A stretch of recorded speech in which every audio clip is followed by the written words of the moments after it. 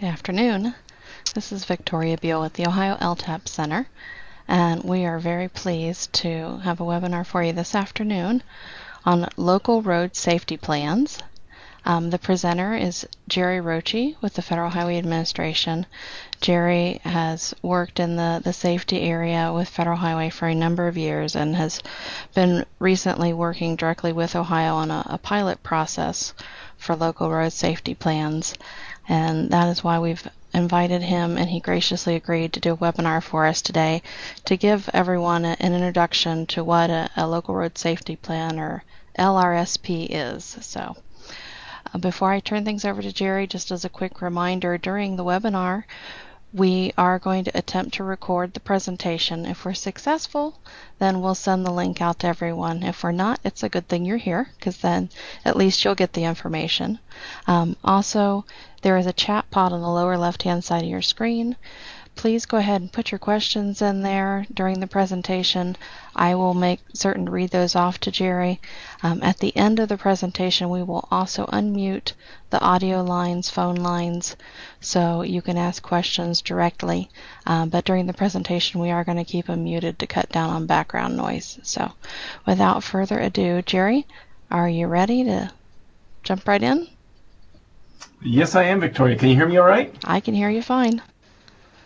Excellent. We'll go ahead and get started today. It's a pleasure to be joining you guys. Certainly have been very impressed with all of the great work that Ohio DOT and Ohio in general has done. So it's a pleasure to do something for you guys. As a FHWA person, there's a lot of times where we're using Ohio as an example, and so I'm glad and fortunate that there's a time where we can maybe share some things with you guys. So it's very good to be here. So just a little bit of information about myself. I am in the Federal Highway Administration's Office of Safety.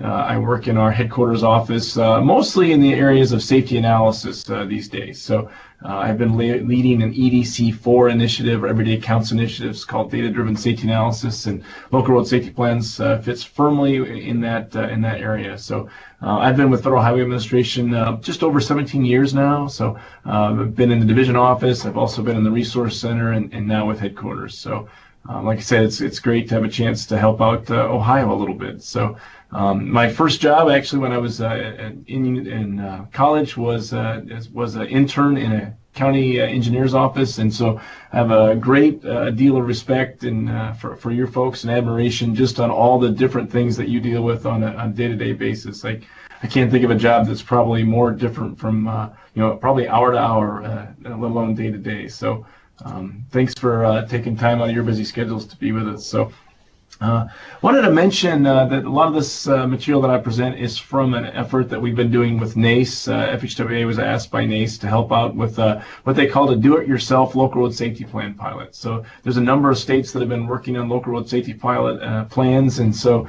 this was an effort to try and accelerate that a bit, reach out to some states that have been interested but haven't yet taken that on. And so Ohio was one of those states that we targeted. We had 25 counties in 6 states, so it was quite a large group, and we had 5 counties from Ohio that participated. Champaign, Delaware, Franklin, and Holmes participated throughout that process, and then Warren County joined us for our in-person workshop. So that effort was really done over about 4 months' time. We started in January with our first webinar. We did 3 webinars, actually 4 webinars. And we also had an in-person workshop that was done in conjunction with the NACE annual meeting. So that worked out great in Wisconsin there in April, where we had a chance to sit face-to-face and help with the local road safety plans. So those plans are being completed as we speak. We finished the last webinar just about a month ago in May, and those plans have been trickling in as agencies are putting the finishing touches on them. So we'll talk a little bit more about that as we go, and certainly I invite any of the folks from Ohio that participated in that to chime in or share your experience as well. We're looking to do a second round of those pilots coming up here in the next few months, and so love any feedback that you guys might have for us going forward. So today we're going to talk about local road safety plans. I'll give an overview of what they are.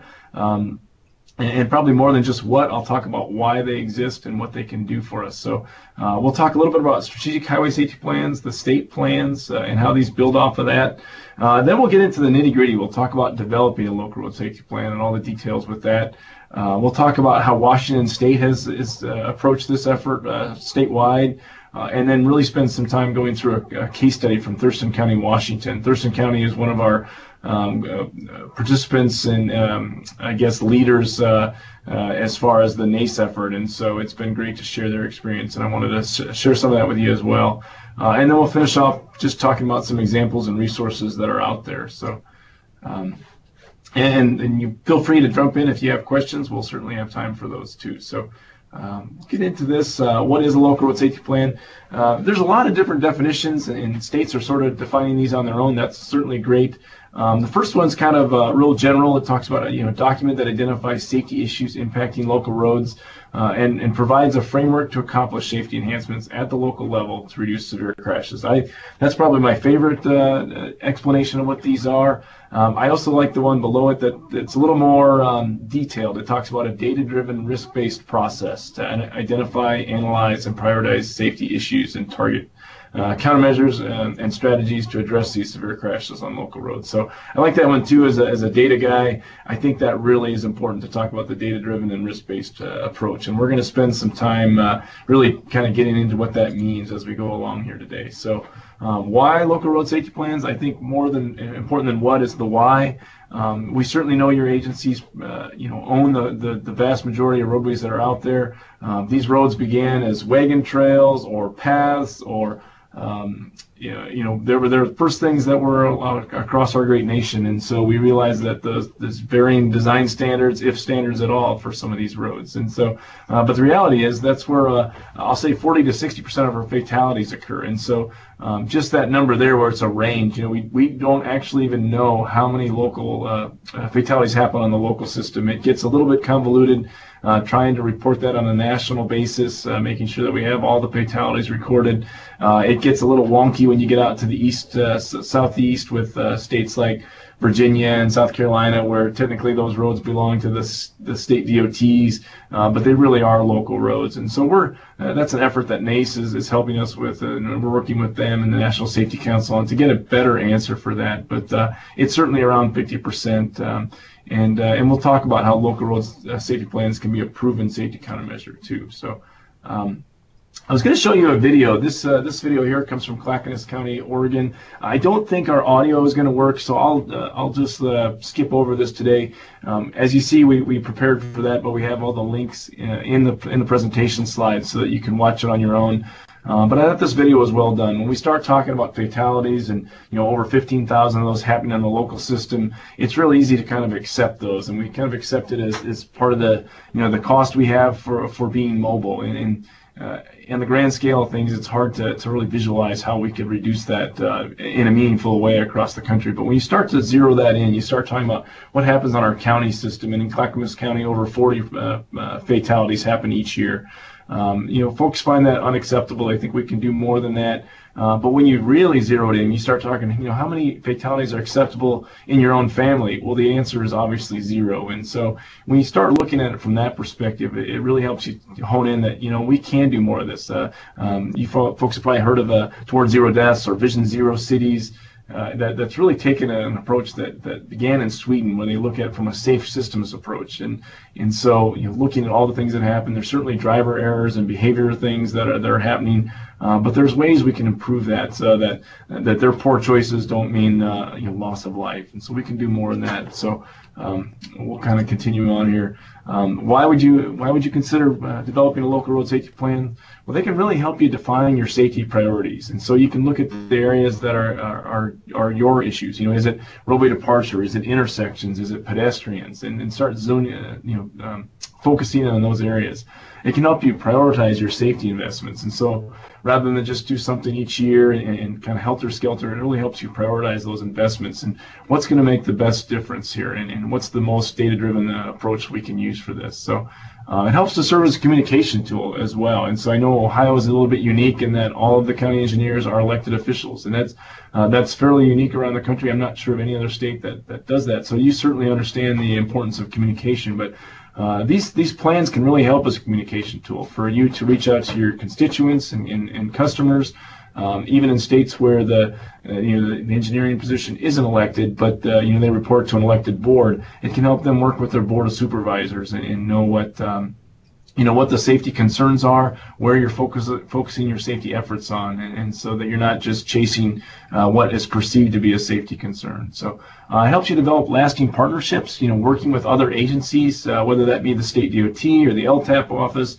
but folks in law enforcement, in schools, and in emergency response. There's a lot of partnerships there that you can help share this burden. It certainly takes a lot of folks. I always think about team.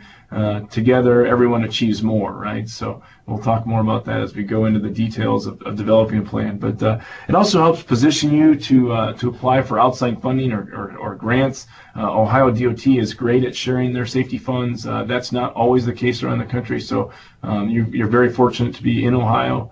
It helps create a sustainable safety effort. Like I mentioned, you don't want to just do one thing this year and then next year you shift gears. This can be a multi-year plan that really helps you kind of figure out what we're going to do first, what are we going to do next, what are we going to do further out, maybe 2 years out, maybe even further out than that. So and ultimately the goal is to reduce those severe crashes occurring in their own communities. These are folks that particularly the more you get to the local level, you probably know who these people are that are impacted by these crashes. So I think that again is probably the biggest why, right? So we'll go ahead and touch on strategic highway safety plans. Hopefully you guys have heard of the SHSPs in the past, and I would guess in Ohio that several of you were involved in the process to develop your strategic highway safety plan for Ohio. So SHSP is a statewide coordinated plan that provides a framework for reducing fatalities and serious injuries on all public roads. So we certainly want the local agencies or local roads to be included in that. It helps identify the state's key safety needs, where they should focus their efforts, and it really guides their investment decisions towards strategies and countermeasures with the most potential to save lives and prevent injuries. And so we want those to be data-driven and really helps kind of set the stage for how they spend their funds. And so this is a little bit bureaucratic in how we present it, but the SHSP is sort of the umbrella document that kind of goes over the whole process. These are required to be updated every 5 years. They include infrastructure and behavioral countermeasures. The process goes through and is approved by the Division Office and Federal Highway Administration, and it is a requirement for each state's highway safety improvement program. So you see the two main funding categories there, the HSIP on the left. That's the funds you're probably most familiar with. That's where the infrastructure funds come from for safety at the federal level that flow through the state DOT and then hopefully down to the local level as appropriate. And then on the right we have the highway safety plan. That is the plan that is dictated by NHTSA that works on the behavioral issues, mostly for law enforcement type improvements and whatnot. So those work together to help develop the local road safety plan. This is just a localized version of the SHSP. Sometimes it flows directly from the state plan and it's the same areas. In some situations it's different. The safety needs on the local system might be different than the state system. So but that's kind of how that works. In Ohio, you guys did a great job in your last update back in 2013 or so of including local roads specifically. You talked about moving forward, Ohio will be placing greater emphasis on providing funding and resources to local governments, which are responsible for improving safety on the majority of Ohio's roads. So they even included the analysis, and you see those numbers here on where some of the areas that you might focus on. I obviously realize that Ohio's vast, and so some of your areas are more urban, some of your areas are more rural, and so but these were at least on the statewide level what the data showed. So something to use as you develop your own plan. So now we'll move in and talk a little bit about developing local road safety plans, get into the steps. I mentioned that the local road safety plans are one of the proven safety countermeasures. We'll talk more about the proven safety countermeasures as we go, but this are the 6 steps that are included in that process. We've even fine-tuned this even more as we've been doing more with local road safety plans, and we've actually come down to more 4 steps that I think help simplify that process. And so this is an infographic that we recently produced, and I'll walk you through it. We actually have a video that just got released on this. Actually, if you're on Facebook or Twitter on the FHWA site, you would have saw this pushed out on Monday. So this is brand new. And so I'll just talk you through it, and then if you have a chance, please watch the video on your own. The first step as you start up in the upper right-hand corner is to identify the stakeholders. And so certainly getting out of the silos and reaching out to others. So including folks in your own office, especially if you have maintenance folks, but then getting law enforcement.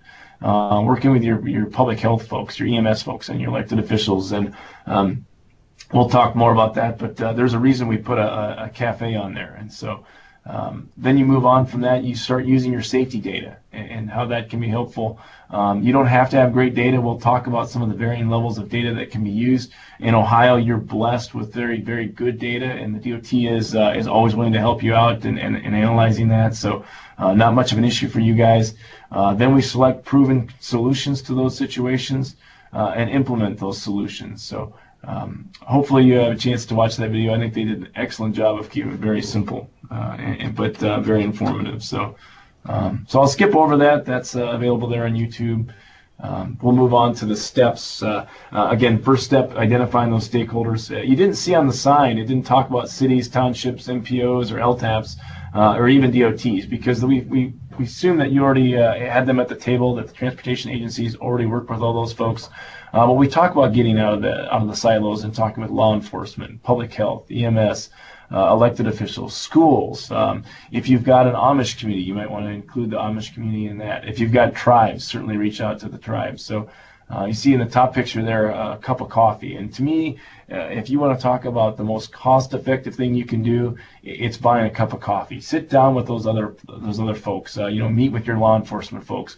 It could be over breakfast before you even have a kickoff meeting. Just sit down with them and talk about what your issues are. What do they see as the big issues, and then you can start developing that relationship, and then moving on and talking about data as you go. So. That can be useful.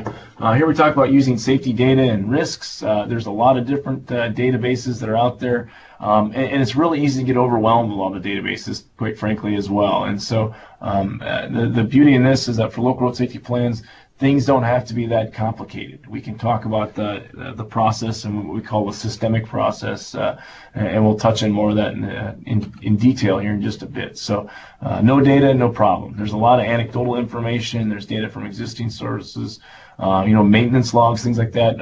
Your own maintenance folks can be a very big resource to you. They're the ones that are out there that see edge drop-offs, or putting a sign back up for the third time. They can alert you to those situations. Again, with law enforcement, they're probably the closest thing that we have in the field to a behaviors expert, a human factors expert, because they observe drivers making mistakes and doing the wrong things when they're driving down the road. So they can be a wealth of information for you. So just some other sources. Obviously, we have the crash data. Again, the Ohio DOT's got great data there. Maintenance requests, even your SHSP can be a start if you don't have anything. So again, these problems aren't unique. We see the same things around the country. Risks such as horizontal curves, unpaved roads, intersections. Again, I mentioned the signs. If the sign's been knocked down 3 times, there's probably something going on there. So we can spend a little bit of time delving into those details. So when you look at your crash data, we sort of look at different things. We start with just the primary crash details. What kind of type, what type of crash was it? Was it an intersection or not an intersection? Was there a fixed object struck? We look at some of the roadway conditions. What was the conditions at the time of the crash? What the weather was like? Roadway surface condition, light conditions, those kind of things.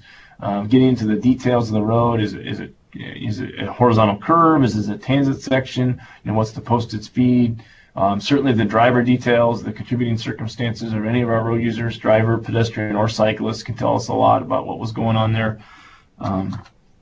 One of the things that we've been using, and this actually comes from Washington State, we'll talk more about that as we go, but this is a crash data summary. We've actually been putting this data into Excel spreadsheets and providing kind of a generalized information form here. So just to show you a little bit, see if you can see my cursor there. I don't know if you guys can see that or not. On the right-hand side, we've got... I can see it to the right. You can see it now? Yeah, we could to the right there. But go ahead, sorry. How about now? Yeah, I can see it. Okay. So on the right-hand side of the screen, we have total crashes, and this happens to be County X. We've genericized it so that you wouldn't know what agency this is. And then on the left-hand side in the red, we've got just the severe crashes, or the fatal and serious injury crashes. And so here you see their crashes by year. To the left of these boxes for this county, you see what they called West counties. This was in Washington State, as I mentioned. So they wanted to look at, what's happening with my peer counties, and how do I relate to them? Then they looked at all counties, and then even all public roads. And so you see here some things that are highlighted. On all roads, fixed objects being struck is about 28% of the severe crashes that are occurring. For the counties, that jumps up to 43%, but in this particular county, it was 54% of the issue. And so any of those things that were overrepresented, from total crashes to severe crashes, we went through and highlighted those. And this is just one page. This actually goes down probably 4 or 5 pages of different efforts that we're looking at. The collision type is just one, road surface.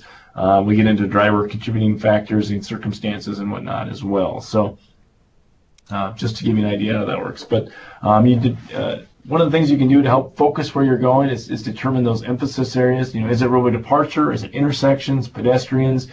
Is it impaired driving? Things like seatbelt usage, those kind of things. And so that can really help focus your efforts. You don't have to analyze every crash or every mile of your roadway system. You just look at those that are having those issues. And so these happen to be the emphasis areas from Ohio SHSP.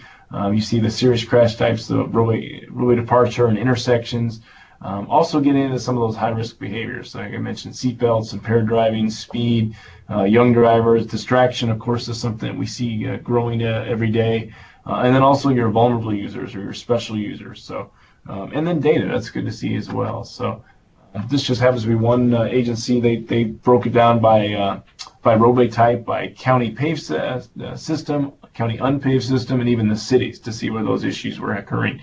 So they might not have to take on this whole 823 crashes. They're going to focus on those areas that have the biggest bang for the buck. So on the city, they really could focus on just the intersection issues, for the low-hanging fruit.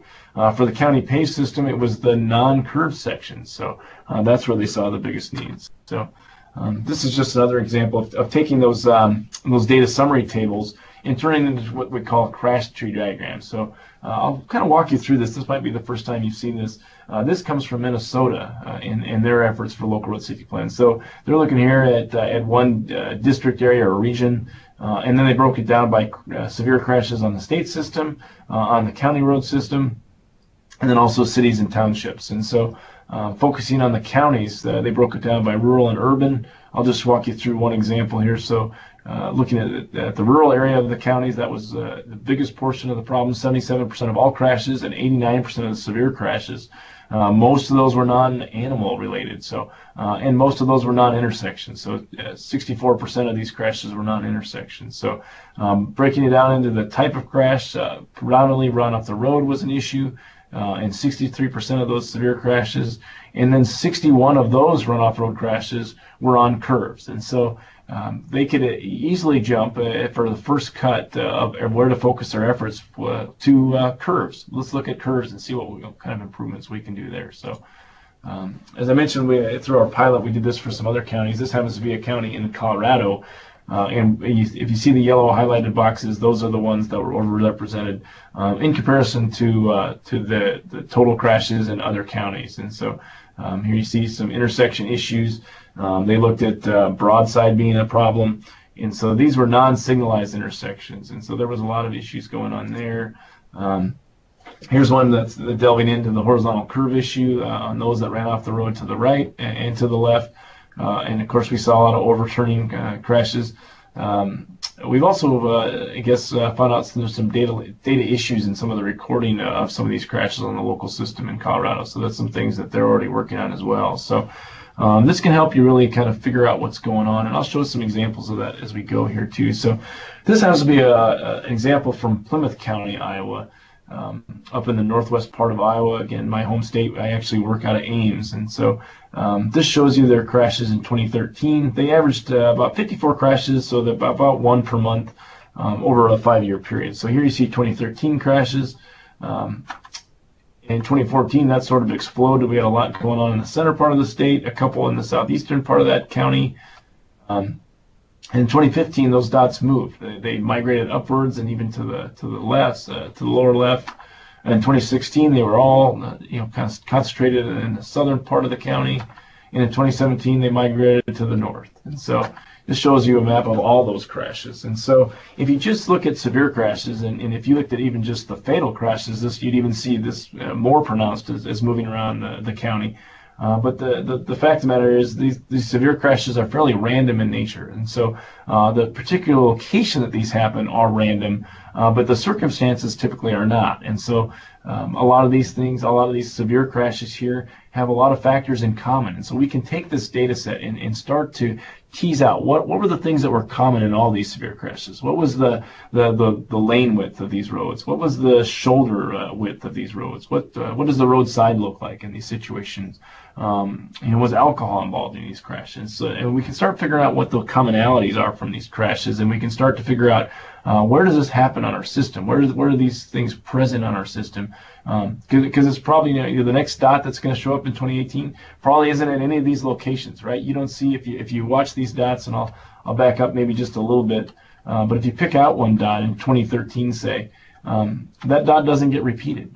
As these things keep moving around, and so we don't want to just focus on the dots. We want to focus on the locations that the characteristics are the same as these dots, and so that can help us really make a lot more progress and a lot more data-driven decisions that will help us in the future. So rather than just try to chase black spots.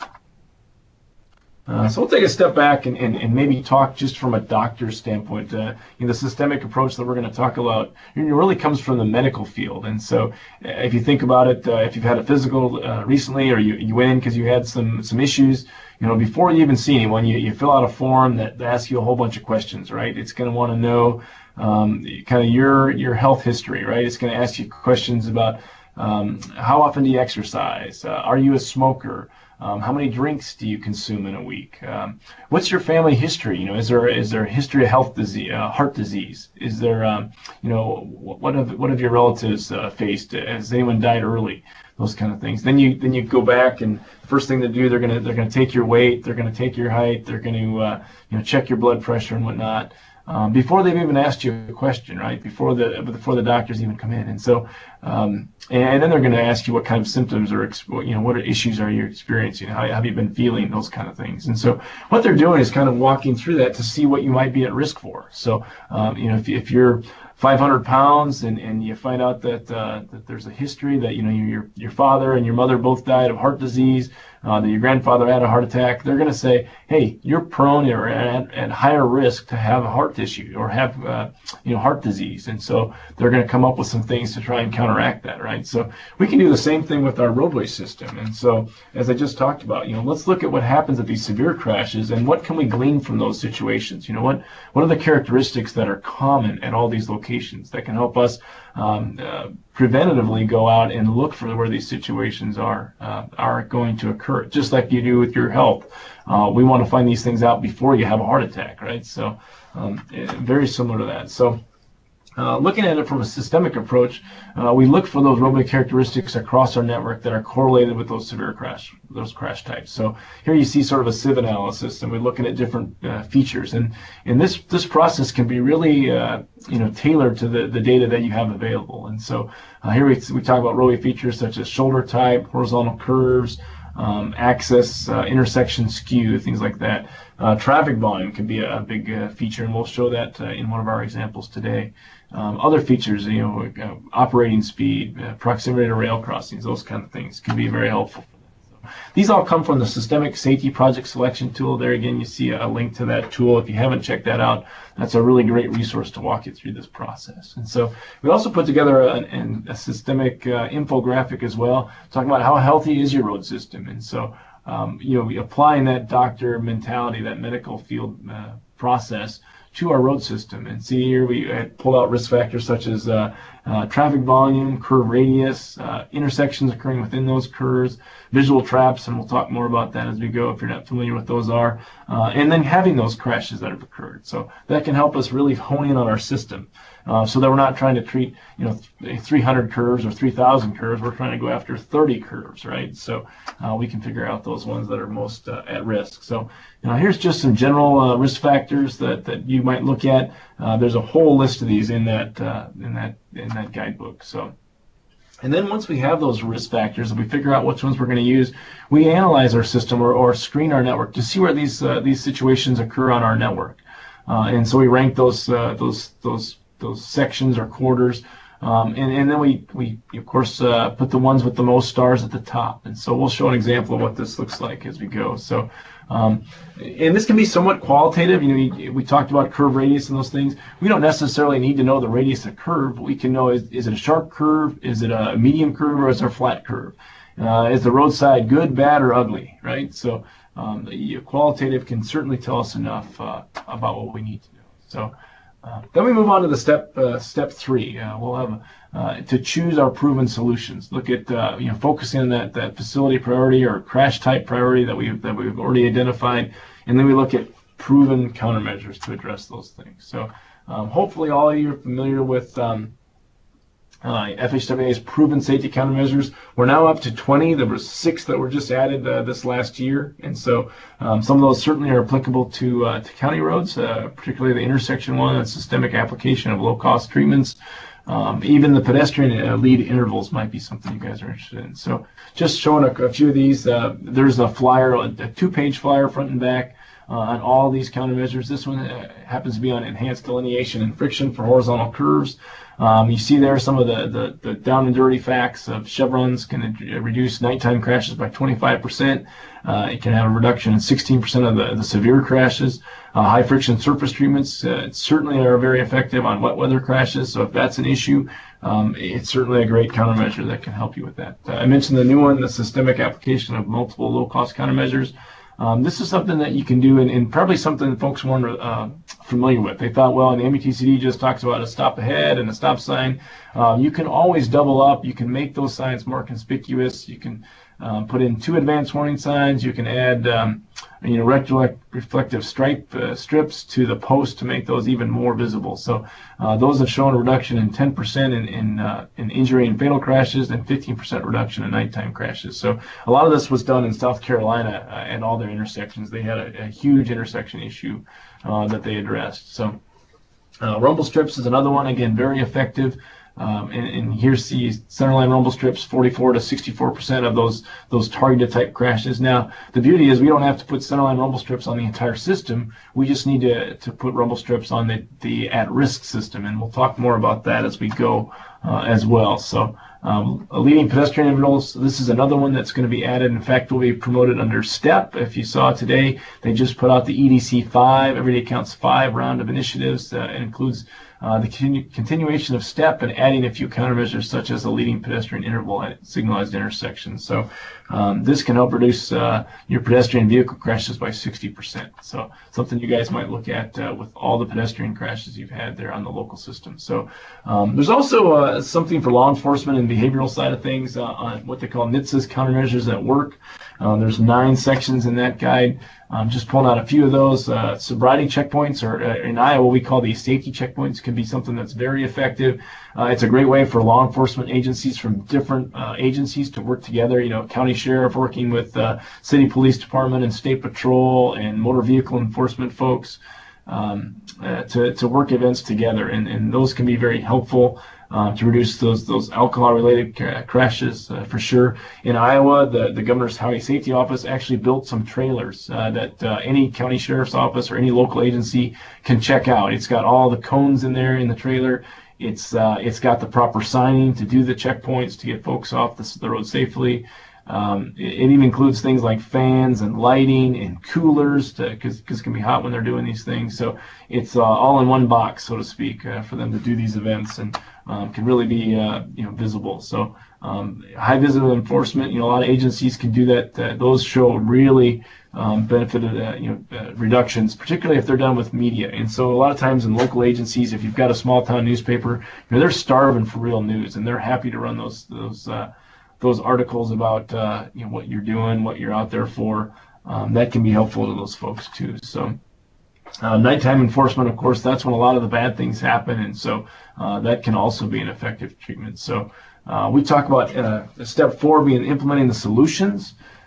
So this is a quote that my colleague Hillary Eisebrins, who works in the Resource Center office, uses all the time from Theodore Roosevelt. It says, "Do what you can with what you have where you are." And so you can start small. You can start tomorrow with things that can be done once you start looking at your data sets. So. And I do want to make one, distinction. I talk about systematic. That's really deploying a countermeasure at all locations. Systemic is deploying those countermeasures at locations with the greatest potential for safety improvement. Just like I was talking about with those centerline rumble strips. We don't have to do the whole system. Let's just figure out where they might have the most benefit. And it's data-driven. Are you going to get noise complaints? Probably so. But if it's data-driven, that makes it a little bit easier for folks to accept and understand. It's something, if you include it in your plan, you can also help sell folks on the need for that. So they've got that information behind the scenes to explain why you're doing it there. So, and as I said, do what you can where you're at, right? So you can start with things. You don't have to wait to do a capital improvement project to get started with your plan. You can start implementing that with education and enforcement. Certainly maintenance projects, getting out signs. Let's not wait till someone hits the tree at the end of this curve, right? Let's get these extra signs out there. And then also look at some capital projects too. There's certainly things that can help, but if you're going to apply for HSIP funds, you got to wait till the state makes the funds available. Then the feds have to actually put the funds in the system. Then you've got to go out and get it designed. Maybe you're going to put that out to a consultant, so you have to put the RFP out there. You have to select a consultant. You design it. Then you've got to put it out for bid. You got to give the contractors time to bid on it, and then also do the construction. So 3 years can go real fast, right, on a real project. And so there's a lot you can do before that happens. So working with law enforcement, again, that's some great things. Maybe you have a roadway that needs some improvements, but before you can get out there, have law enforcement start doing some targeted enforcement on that too. So it also helps them too. We talk to law enforcement. Sometimes they'll say, "Hey, if I'm going to write a seatbelt ticket, I just lost one vote in the next election," right? So that can be a challenging issue. But the one thing that can help them too is this data. And as they stop the person, they explain that, "Hey, I'm not just trying to be a bad guy here. This road has been in our county. This is the highest number of severe crashes for unbelted persons." And so again, that makes it a little bit easier to swallow. They certainly aren't going to like the fine, but maybe that makes them think about it and say, "Gee, you really educated me on not doing that anymore and wearing their seatbelt." So as you go through that process, you want to come up with a prioritized list of roadway sections. This is just one example of what that looks like. We talked about star ratings a little bit. You probably want a manageable number of 5-star locations, right? You don't want a whole bunch of those.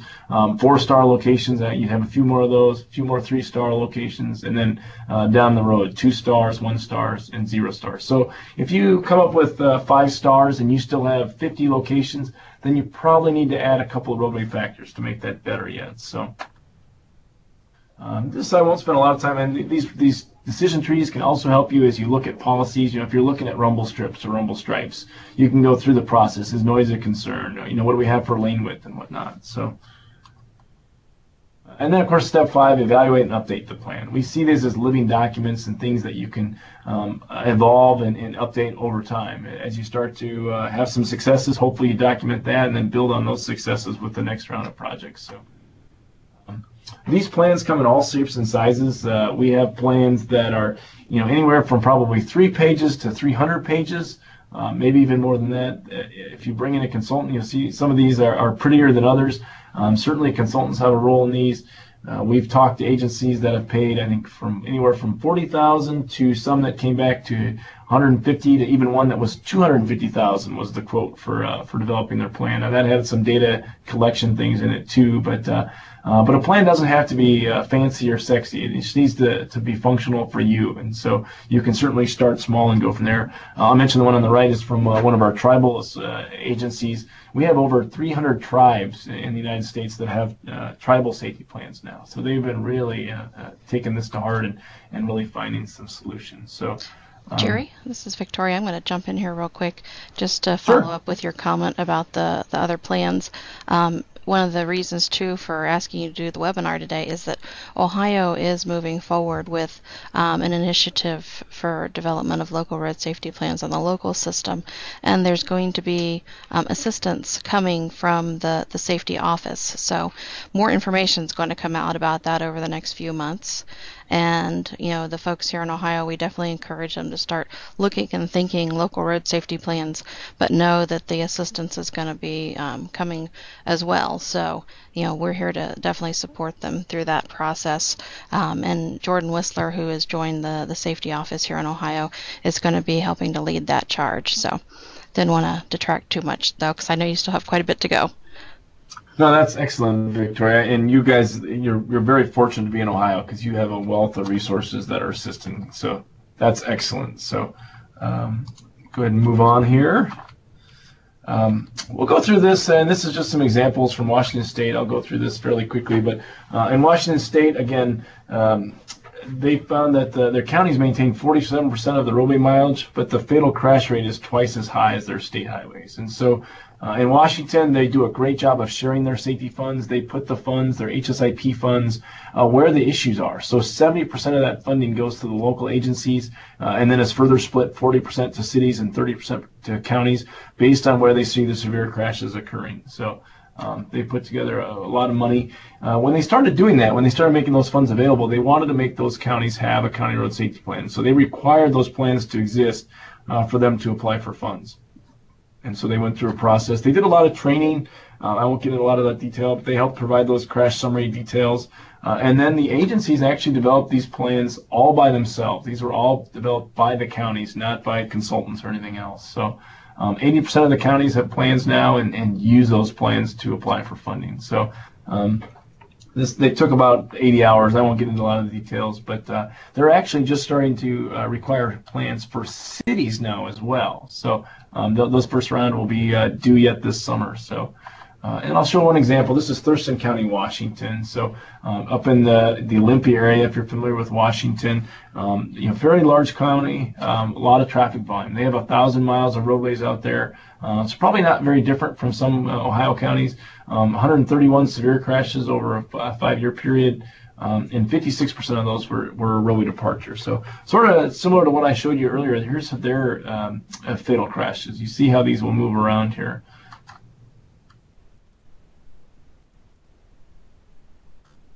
Again, none of these happening in the same spot. So they went through the crash data, as I mentioned, that this was done by Washington for them. And then when they started honing in on their data, they see horizontal curves stand up. So if you guys are familiar with Thurston County and Scott Davis, he's a leader within NACE and as a safety champion. He knew roadway departure was happening on their severe crashes. He had no idea that horizontal curves were so overrepresented in their state. And so you see there, all roads 26%, all counties 39%, Thurston County 45%. So they really went whole hog and focused on counties. I'll talk about this fairly quickly. They had 5,000 total crashes if you looked at all their crashes.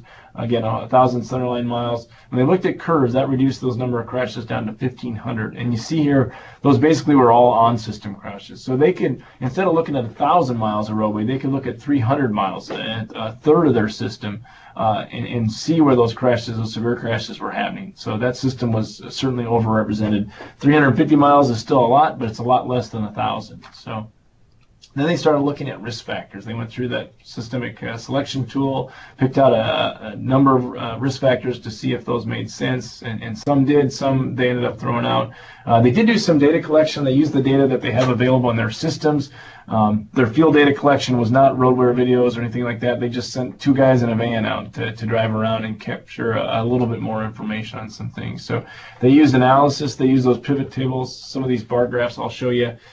Again, this looked at their on-system roads. They broke that down even further and found out that the system that was really overrepresented was the rural major collectors. And so that got them down to 209 miles to look at where those crashes were overrepresented. They didn't include rural minor collectors. You see there, 15% of the system is rural minor collectors, but it's only 9% of the serious injury crashes. So they tried to use the data to help guide that. So they focused in on certain traffic volumes. It was 3,000 to 8,000 vehicle miles per day. That's where they focused on. So again, overrepresented. So they looked at roadside rating. This is one of the things that they were able to capture when they sent people out. But you see good, bad, and ugly sort of things here. But looking at clearance, and again, edge clearance 3. This the bottom picture where those trees are right off the side of the road. Is well overrepresented. So it's only 19% of the locations, but 36% of the severe crashes. So they looked at proximity of intersections to curves or within curves. Visual trap, that's where the road looks like it goes straight. You get some visual cues like telephone poles here that make it look like the roadway goes straight, but it actually curves, and so that was overrepresented as well. They scored those with points, and so if it had traffic volume, if it had intersection in the curve, it was a rural major collector. If it had shoulders, edge clearance that we talked about, it received 1 point. Other things like winding roads, visual traps, they had a little less confidence, or they weren't sure these were as big a deal. The speed differential from the posted speed versus the advisory speed got half a point, and so they went through their system. The highest ranked location you see here is Hawks Prairie Road. That scored a 6, and so there's about I think there was 270 different curves they looked at. So this table went down, but you see the top 3 there. So no one had 9, even though they used 9 factors. 6 was the highest, and so this is kind of how it played out. As I mentioned, that pyramid, they had 8 that scored in the 5 to 6 range, 21 that went 4 to 5, and 65 in that 3 to 4 range. So pretty good bell curve here if you're familiar with that from a statistics standpoint. So they looked at those countermeasures that made the most sense, that were proven, widespread use from other agencies. They put together kind of a matrix to look at costs and how long it was going to take for permitting and right-of-way and those kind of things, how much maintenance was going to be required of it. What is the crash modification factor? How effective is this going to be? And they used that to help figure out what their solutions were. They came up with basically the proven countermeasures, right? There's a lot on curves and enhanced edge lines, guardrail delineation. In some cases, they updated the guardrail and put in some new guardrail. And they used rumble strips, shoulder, center line, and even edge line, as well as raised pavement markers where they couldn't do rumble strips due to noise. And so they went whole hog. They spent about $4 million of HSIP funds. They kept applying and kept receiving funds. So they put a lot of improvements in. And I've seen a huge reduction. Their reduction in severe crashes at curves is a 35% reduction. Now this actually looks at all curves in the county. It's not just the ones that were treated. So if you looked at just the treated locations on the on-system roadway, it'd even be more effective in showing you that those improvements were very effective. So they found this to be very helpful. So as I said, they did this all by their own staff. They ranked 270 curves, used those countermeasures, and reduced those crashes on their entire network by 35% and curves. So, folks, if they've got questions, I'll just finish up with a few more slides here, and they can start thinking about their questions if they've got questions on any of that. I mentioned all the different shapes and sizes. We do have some resources out there.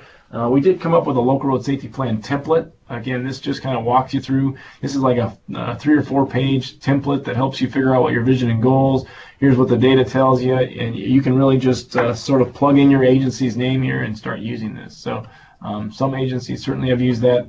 I mentioned tribal transportation plans. We've got several examples that we've shared there.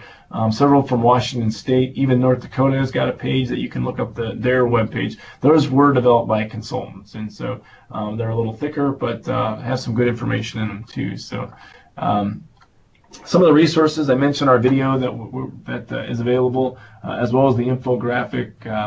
and then the systemic infographic as well. So, and with that, my biggest things are execute. And this, I'll just say this is a dead French guy in shortness of time here, but a goal without a plan is just a wish. And my favorite quote comes from General George Patton: "A good plan, violently executed now, is better than a perfect plan next week." So,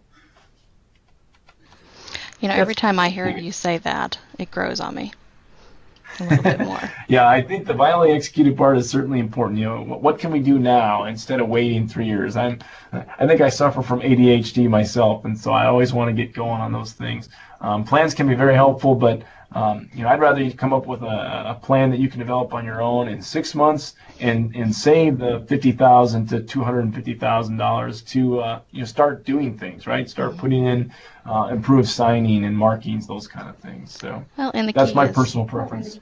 Data. I mean, and we have lots of data here in Ohio, so we're fortunate in that sense.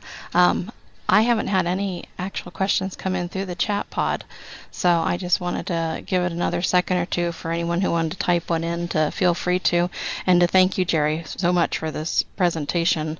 We feel like we were drinking from the fire hydrant, but we've got it all now. So hopefully we'll be able to, use this base information to move into the Ohio-specific program that's being developed. I am going to look at unmuting the phone line, so if anybody's got a party going on in the background, please feel free to, go ahead and quiet those folks down real quick. And Jerry, did you want to mention about this slide?